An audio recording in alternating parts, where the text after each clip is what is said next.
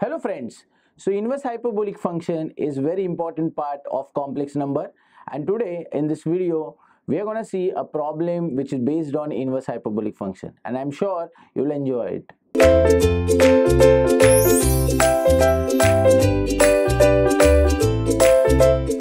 So here we have to prove that hyperbolic tan inverse of sine theta is equal to hyperbolic cos inverse of sec theta.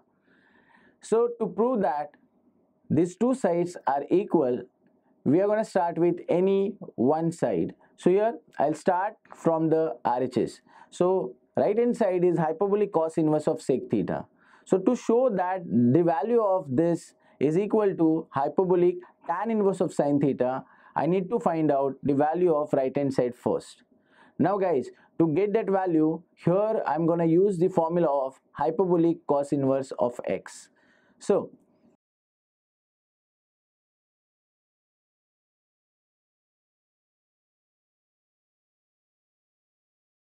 So this is the formula of hyperbolic cos inverse of x.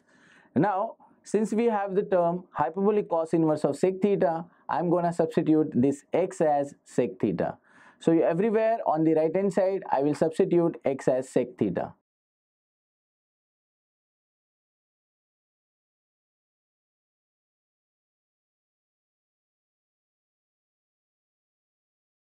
Now guys, here we got the value, but to prove that this is equal to left hand side, I will solve that right hand side again. So I'll solve this part and I'll try to minimize it. So here we can apply the different formulae of trigonometry as well.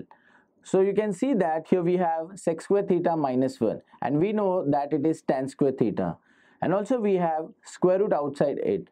So square root of tan square theta is tan theta. So here we'll get log of sec theta plus tan theta.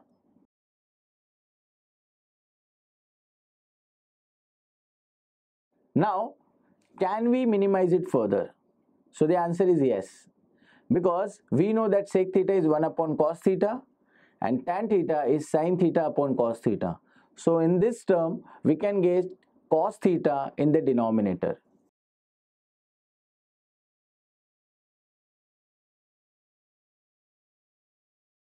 So now, since we have cos theta in both the terms with plus sign between, we can take a common denominator. So we'll get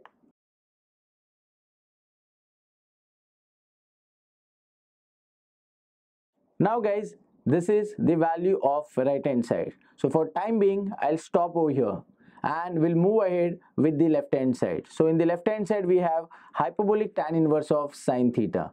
So we'll again solve that and we'll try to prove that its value is equal to log of 1 plus sine theta upon cos theta.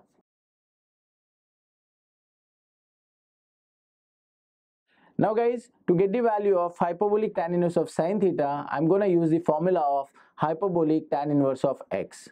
So by the formula of hyperbolic tan inverse of x, here we have 1 plus x upon 1 minus x. Now the value of x is sine theta, so I'll write it is 1 plus sine theta upon 1 minus sine theta.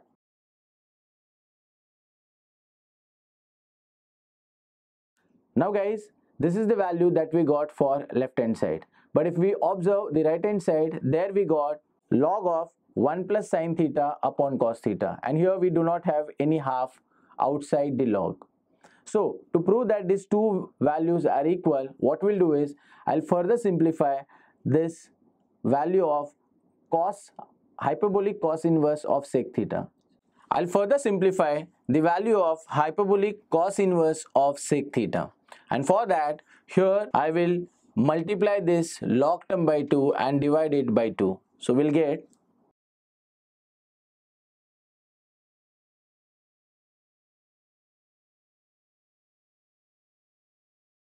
now guys, we can take this 2 here in the power, but the property of logarithm, which is b log a, is log a to the power b.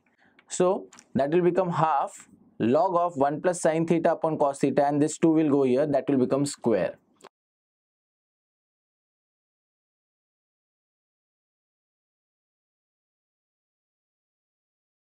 Now guys, this is the value of right hand side.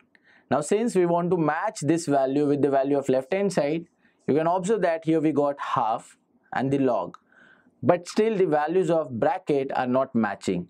Now for that, what I'll do is I'll take this square separately in the numerator as well as in the denominator. So here we'll get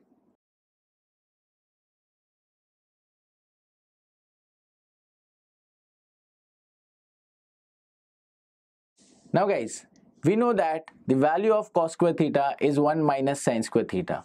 Now you must be thinking why I am taking that value. Because you can observe here that in the denominator I want 1 minus sin theta. So it means I should convert this cos term into this sin term. So here numerator will remain same, and in the denominator I will substitute cos square theta as 1 minus sin square theta.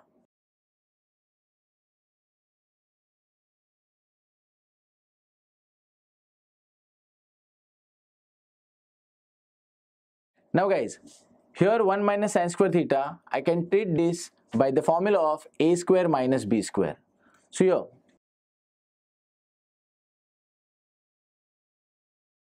we all know this identity, that is a square minus b square equal to a plus b into a minus b. So guys, by this identity here we'll get 1 minus sin theta into 1 plus sin theta, and then that 1 plus sin theta will be cancelled with the 1 plus sin theta of the numerator, and finally we'll get half log. Now 1 plus sin theta is cancelled, so only 1 is remaining in the numerator, so 1 plus sin theta in the numerator, and in the denominator we'll just get 1 minus sin theta, because we have cancelled that 1 plus sin theta with the numerator. So guys, now you can observe that the value of right hand side is exactly equal to the value of left hand side. And since both values are same, we can say that we have proved the given result. And that is why I'll say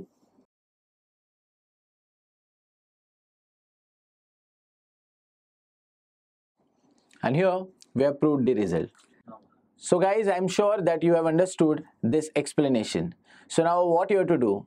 So first thing, share this video with your friends, because if they know the explanation of the engineering mathematics or this numerical, they can get good marks in the examination. And the second thing is you have to subscribe to this channel, then only you will be able to get the latest updates and the new videos that we are putting every day on Ekeeda channel.